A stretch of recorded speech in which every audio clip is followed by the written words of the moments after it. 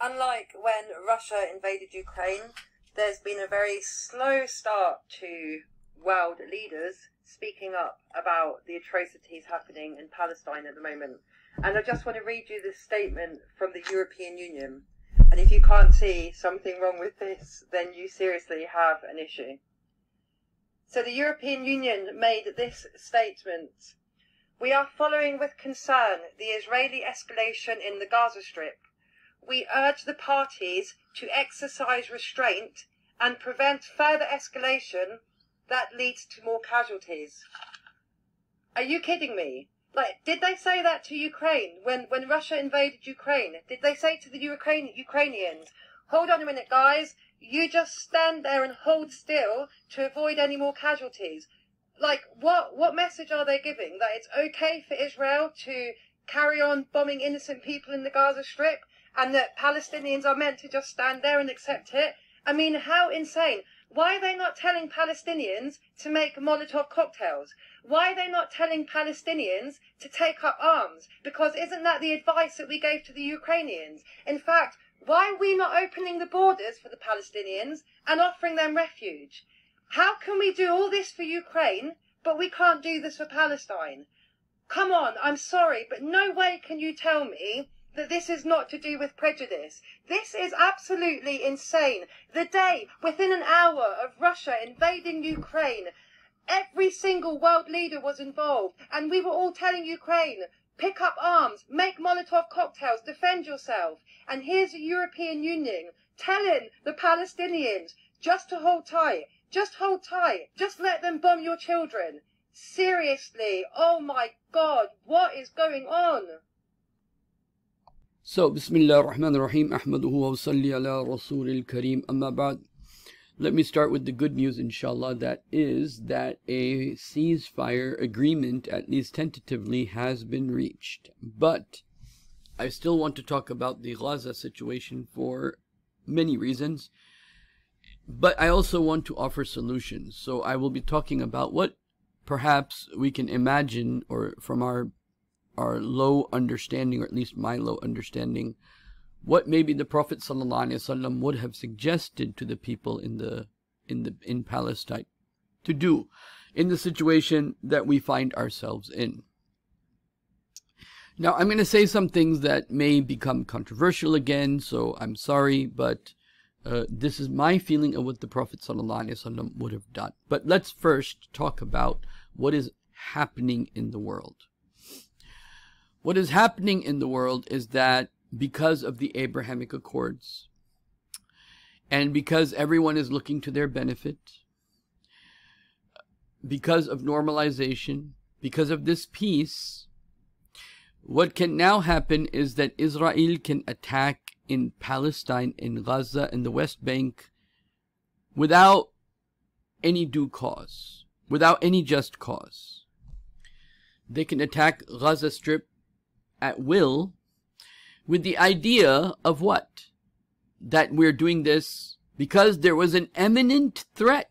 That's what was said. There was an imminent threat that, yes, the small little boy wants to pick on the big strong man because what? You know, there was an imminent threat. So now let's look at this, okay? Israel carried out a precise counter-terror operation against an immediate threat. Okay. Precise and immediate threat. So let me talk about their precision. Their precision was that they had to fire an entire building and kill a little girl. That's how precise they are, and that's how much they care about civilians. This is what this is their precise military does.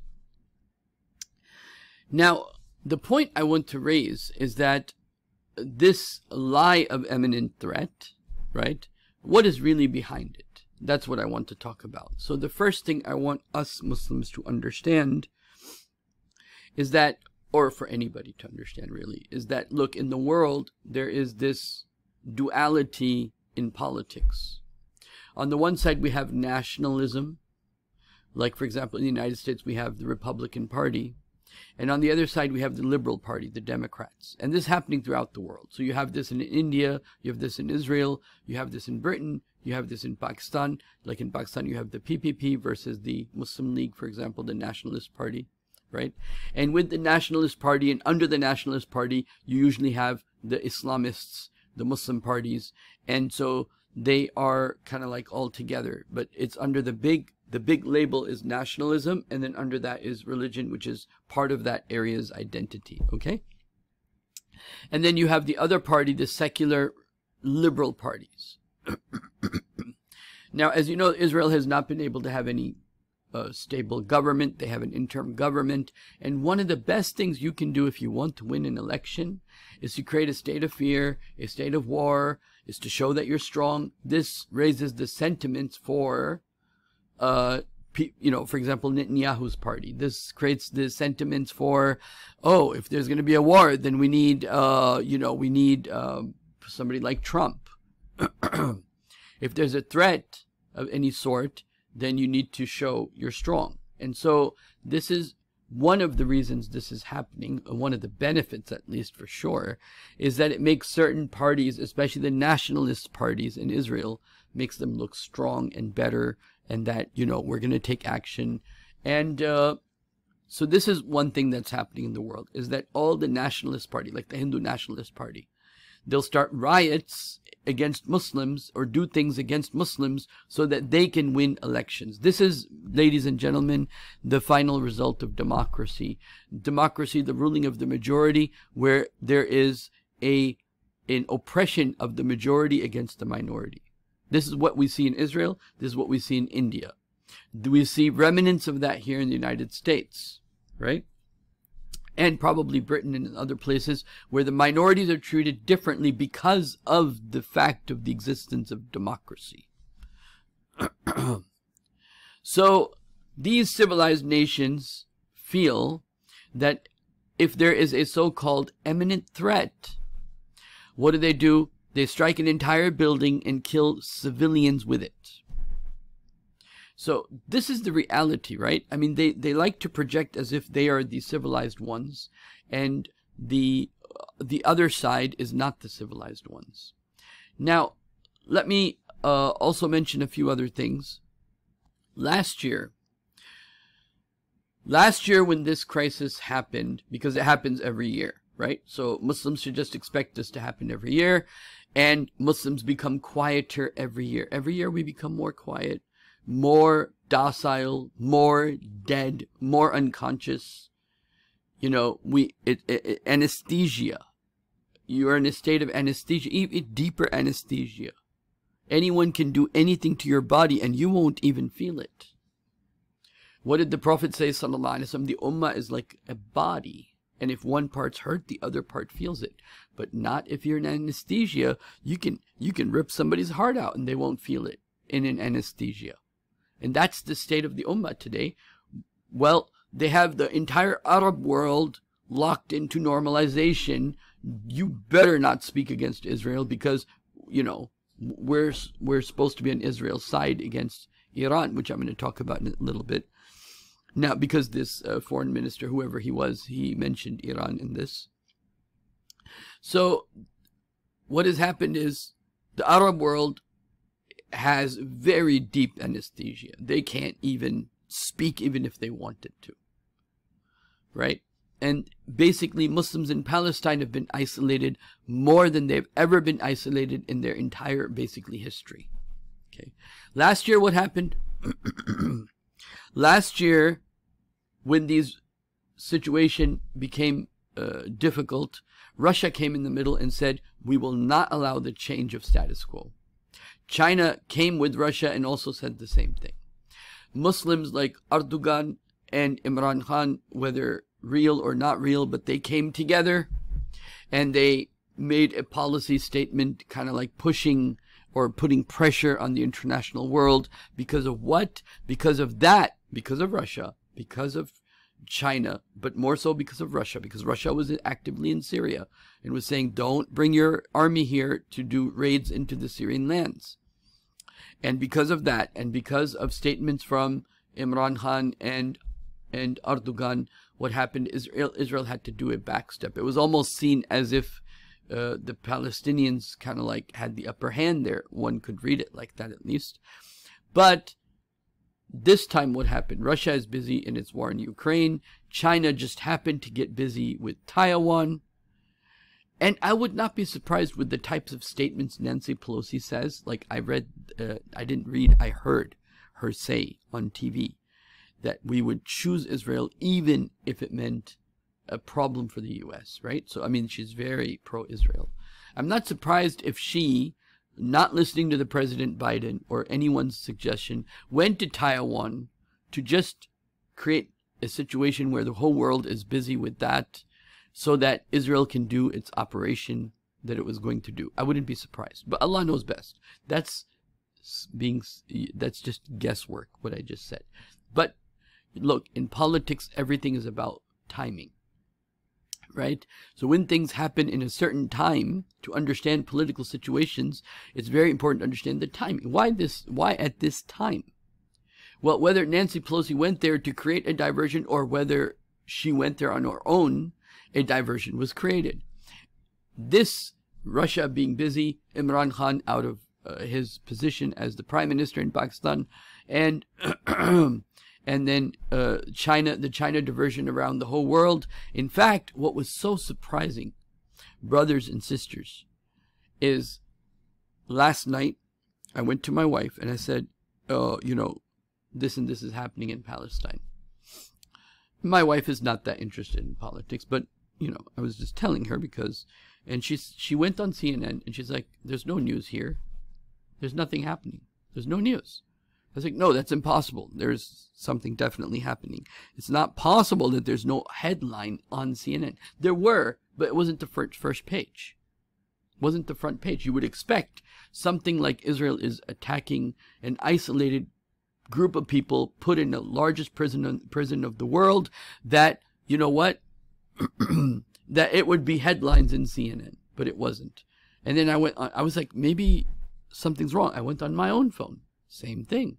Saw no headlines last night at maybe 12 o'clock for CNN on the Palestinian issue. Okay. So this was Russia being busy, China being busy, Imran Khan out of the office. It's about timing. So everything in politics is about timing. Okay. So it was a perfect time to instigate and to further their agendas of ultimately getting their temple where the Temple Mount is, to build their temple there, trying to get that agenda going. But that's the long term. But to remove absolutely any resistance. What they're doing is they're going and checking the pulse of an individual and seeing, does this person have a pulse? Does he have any iman? Does he have any pulse? Does he have any will to fight? Does he have any will to stand up for? Okay, if these people, anyone who has the will, and there's another aspect to this, is that Iran has been, prior to this year, one of the things that changed is that Iran had a lot of, you can say, soft power and you can say relationships and allies in Syria, in Lebanon, in Yemen, in Bahrain, in other parts around Arabia, within Saudi Arabia. Okay, the Houthis, for example. So Iran was able to exert a lot. Iraq, okay, Iraq has two types of Shias. Shias that are pro-Iran and Shias that are nationalists, meaning they just want the nationalism of Iraq. The latest elections that were held in Iraq, the party that's nationalist Shia, they won, and the pro-Iranian Shias, they lost. The same thing, they have lost their, you can say, muscle in Lebanon, in Yemen with the Houthis, in Syria. They've lost their kind of like their influence that they were having, that Saudi Arabia was getting very, very frightened of. Okay? They were losing that influence, and they have lost that influence. And they also exerted pressure or influences with groups in Palestine. So the Islamic Jihad, which is basically a resistance movement, right? Why are you taking over our lands, right? That's not against international law to stand up and fight for if somebody takes your land. But anyway, so this Islamic Jihad, its leader was in Iran.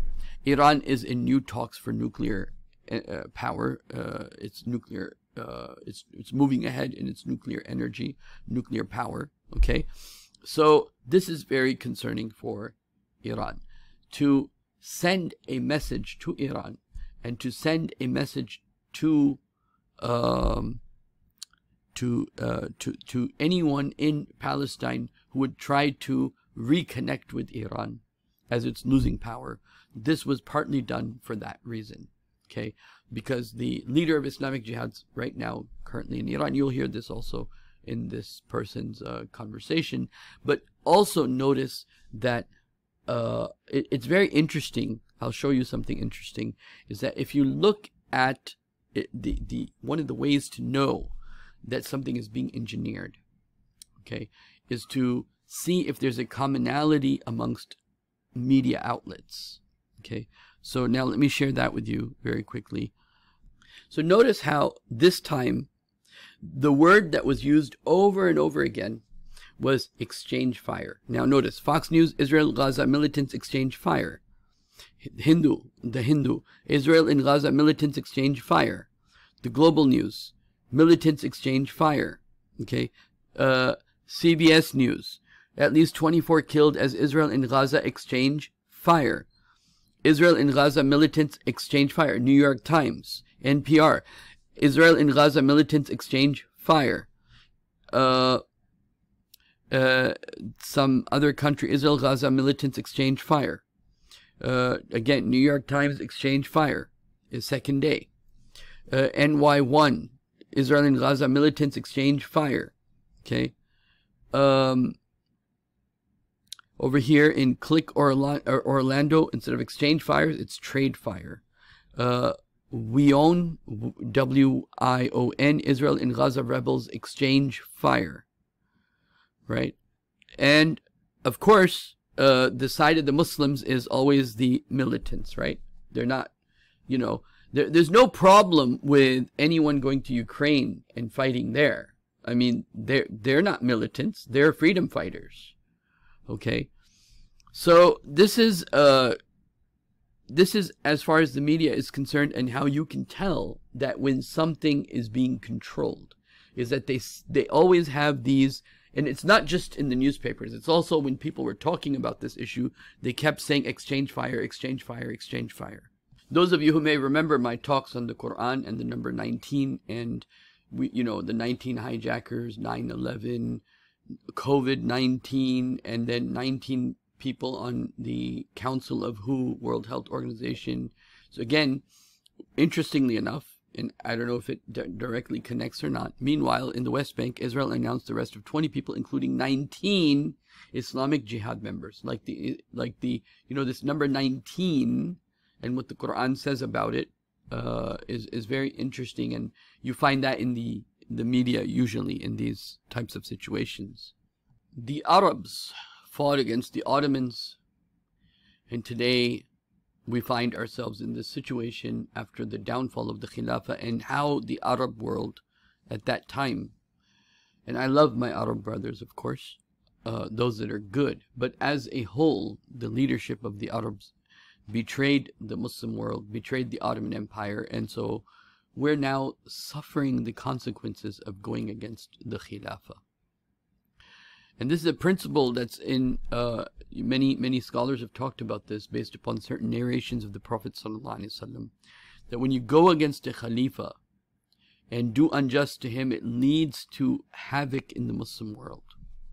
So when the Muslims killed Uthman, not Muslims, but when we allowed the situation to occur, meaning we Muslims allowed the situation to occur, and Uthman radiallahu anhu was killed, and then after that it led to a civil war, and then Ali was killed by Muslims, right? So that like really created havoc. So we had the Ottoman Empire, we brought down the Ottoman Empire, and that created havoc for us in the situation where we find ourselves today. Basically, we're relegated to as if we don't even exist, a non-human status as an ummah, Okay, so now in Israel, you create the situation, and it helps especially the nationalist organizations. Okay, and this is the only choice the world is being given. It's like a two-party dictatorship. Either become more liberal or become nationalists. And if you become nationalists, under that is some Islamic parties, but it's mostly all nationalism. And nationalism means what? Nationalism means we're going to oppress the minorities, and it also means that basically it doesn't help with the situation of the world in terms of solutions, because what was Hitler? What was all these people of the World War I and World War II? They were all nationalists, and they don't have a mind set to bring harmony. But anyway, now what else can we learn from here is that Muslims in Palestine, their number one goal, and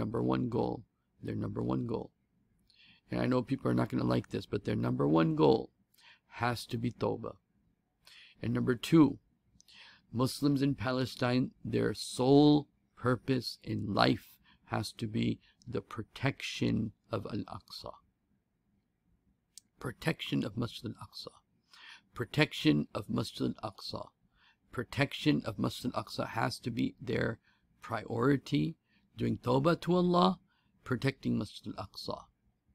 Now, not all things that are halal are necessarily equally good. I'll give you an example. It's halal to drink milk. It's also halal to drink Pepsi. They're both halal. Just because they're halal, they're not equal. In the same way, when we strategize, when we do strategy, not all strategies are equal. They may all be halal strategies, but they're not all equal. And for this reason, I say that it is very important for Palestinian intellectuals, for Palestinian thinkers, to think about civil disobedience. And for civil disobedience to work, they must also, parallelly to work with that, is to have a strong media of their own. They must create a situation where there are more and more journalists, more and more of their own media. They must create a situation where they can have a movement of civil disobedience. Now, this is one of the things I'm saying. Why? Because when the Prophet ﷺ, as distasteful as it sounds, but this is what the Prophet did. When he was in Mecca, the order of the Prophet was, Kuffu aydiyakum, keep your hands tied, do not retaliate. There were 360 idols in front of the Kaaba. The Prophet didn't break any idol. When Abu Dhar Ghafari radiallahu anhu slapped Abu Jahl, the Prophet told him to leave Mecca. When Yasir and Sumayya were being killed, Hamza and Umar were already Muslims, and the Prophet told Yasir and Sumayya, Ya ala Yasir, inna ma'idhakumul Jannah. Your reward is Jannah. You'll get Jannah. Isbiru ya ala Yasir. Be patient, O family of Yasir. Your reward is Jannah. So many companions of the Prophet were killed in the Makki phase, but no one stood up and fought back. They protested. They showed resistance. They didn't leave their deen. They didn't leave Islam. But they stood firmly and they did not retaliate, because you have to, in that position where you are weak, and dear Muslims in Palestine, your priority is to protect Masjid al-Aqsa, and to do that, you must buy time. And to buy time, you must start movements of of civil disobedience. You must buy time by not retaliating when you don't have the strength to retaliate. We need to stop just retaliating because we have a few firecrackers in our arsenal. They don't mean absolutely anything. You are doing nothing except, I'm sorry to say, but we react in a way that furthers their agenda. It is in the interest of the Muslims in Palestine that the nationalist parties like Netanyahu and most of what's always been there, that the nationalist parties in Israel do not get voted in.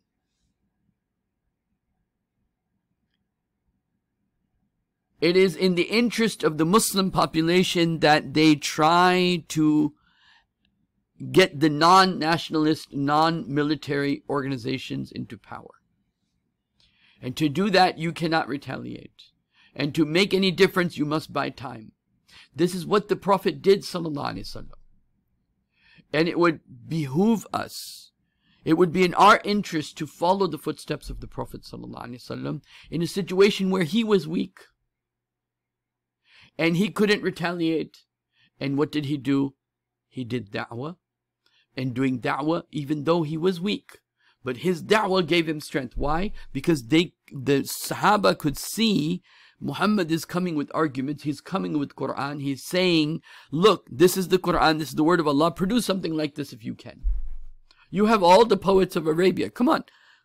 I'm weak. I can't even, Muslims are weak. We can't even do anything.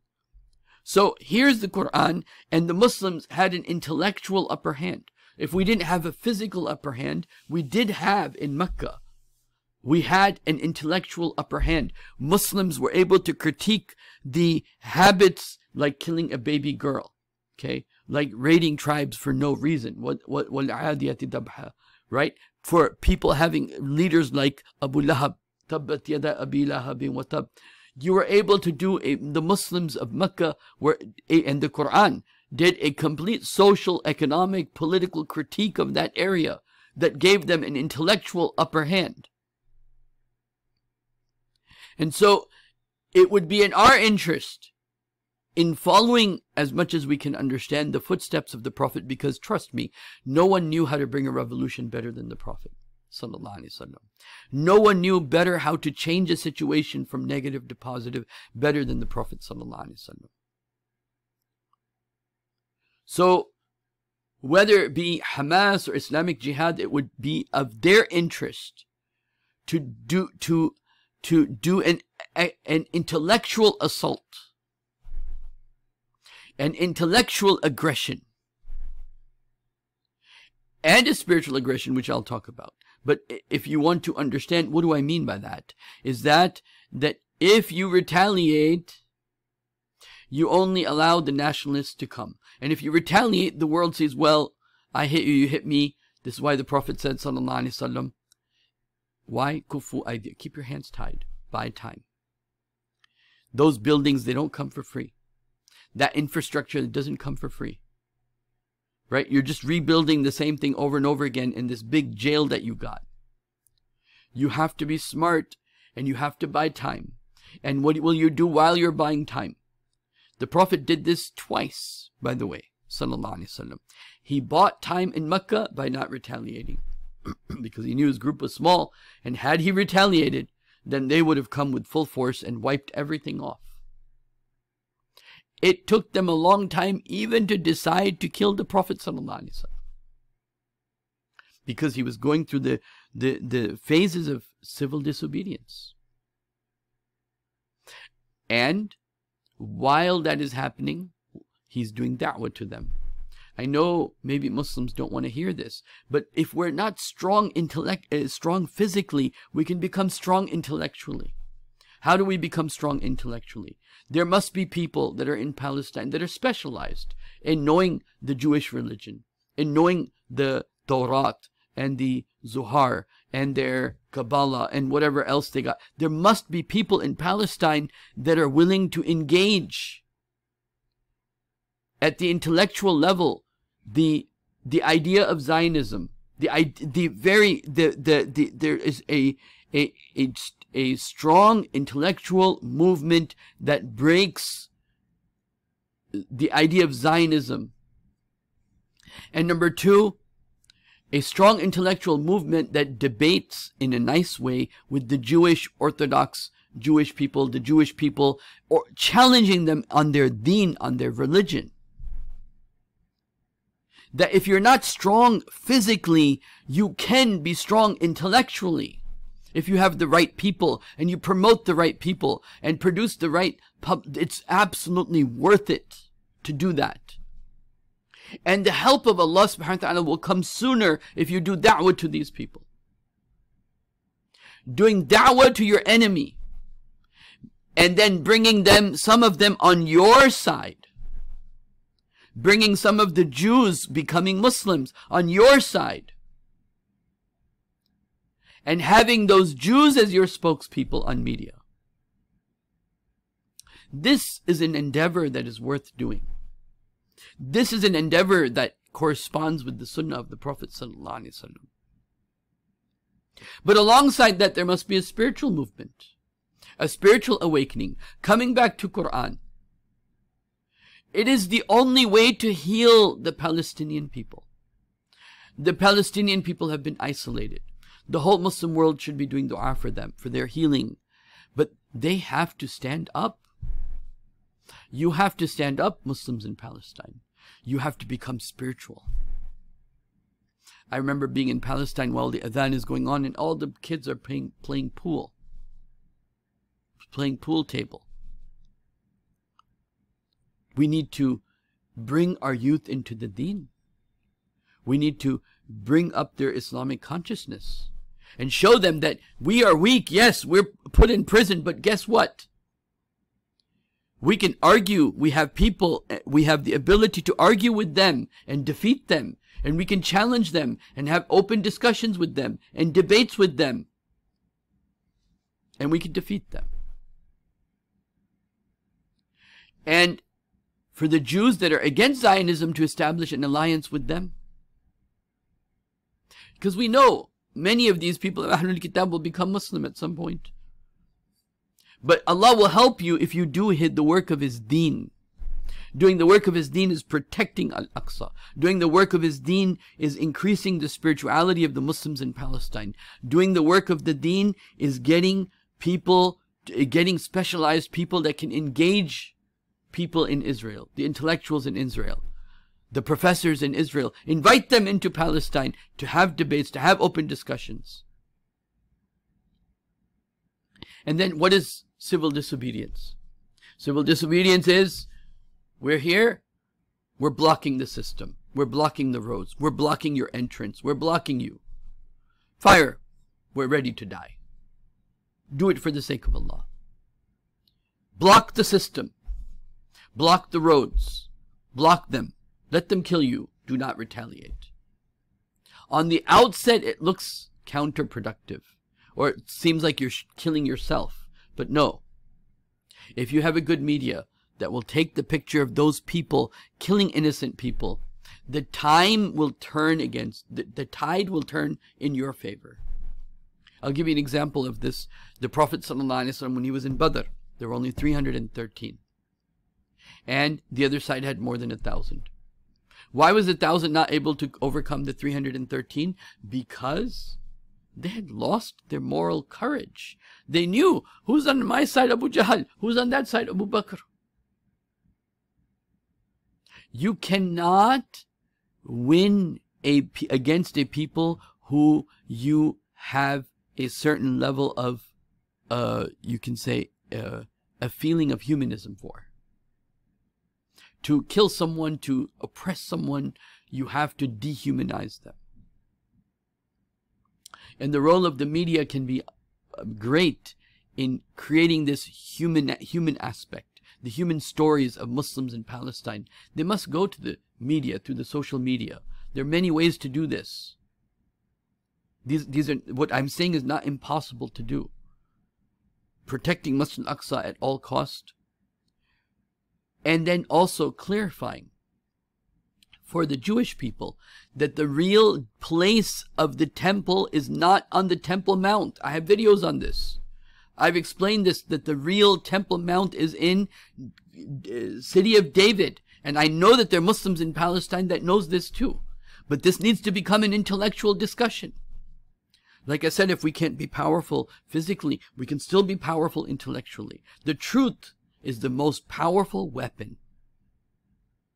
And become more powerful spiritually. To have adhkar every day for protection. Allahumma inna naj'aluka fi nuhurihim wa na'udhu bika min shururihim. The whole Masjid al-Aqsa should be doing a wird, should be doing adhkar of protection for the whole of Palestine, the whole of Muslims, the whole of Al-Aqsa every single day. There should be Muslims doing special adhkar in Aqsa every day. And praying for the protection of Al-Aqsa and Mecca and Medina. And so,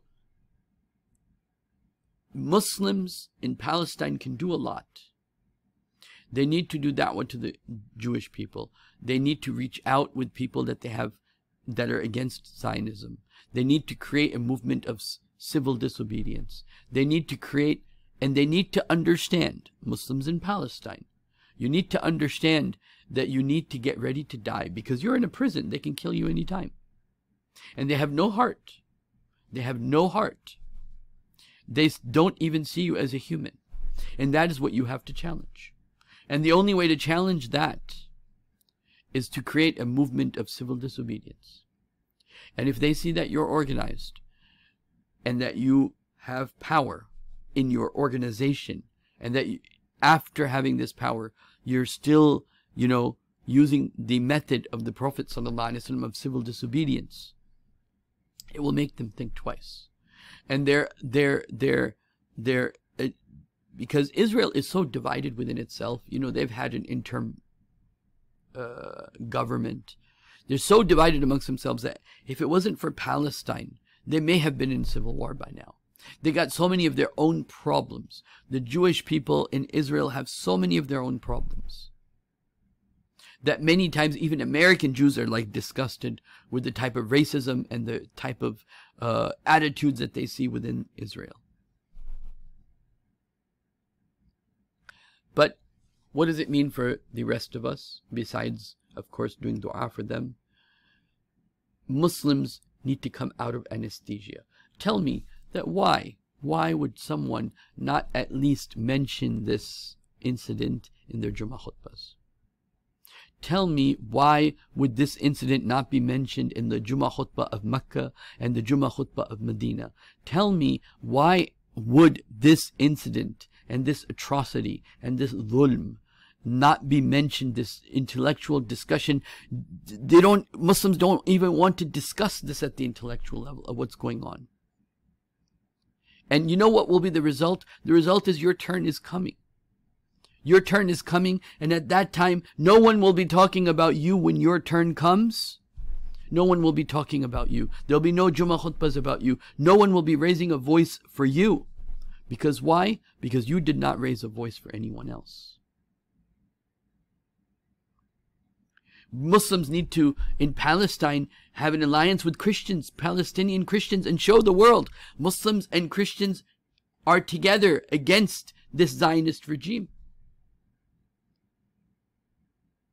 Why is no one talking about that? Why is no one talking about that your Temple Mount idea is in the wrong place? Why is no one talking about that Zionism is a defunct idea? It has no intellectual basis whatsoever.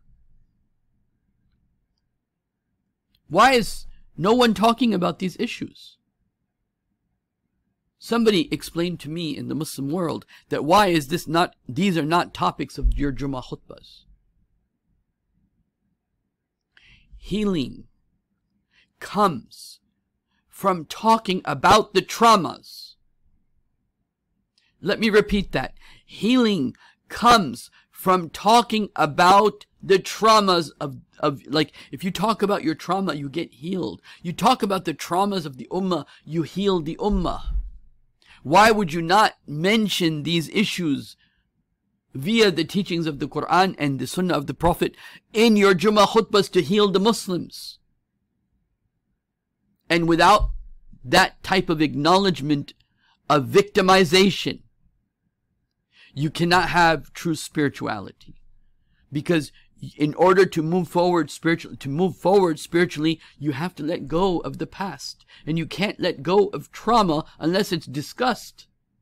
You can only grow. This is why when the companions of the Prophet ﷺ, even though they had been traumatized, and even though they had been victimized, that when they came to Mecca, and they were in face to face with those people that had been hurting them, the Prophet said, no, amnesty, we forgive you.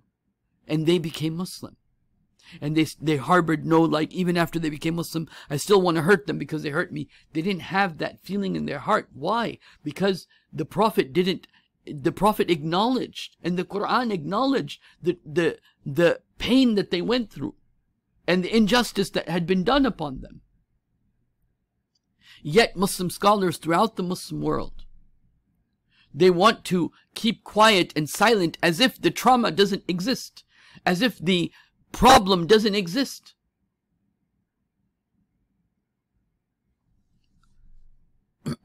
So for the most Muslim world, the way you're going to wake up and not become numb, not go into a state of anesthesia, is to start talking about what's going on.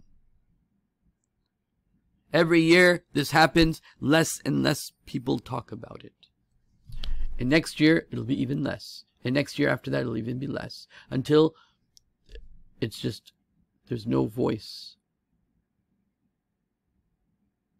And so, and I am talking specifically to the role that the ulama have to play. The role the ulama have to play is that of healing, recovery, giving the confidence back, bringing up the intellectual conversations that we actually have an upper hand on.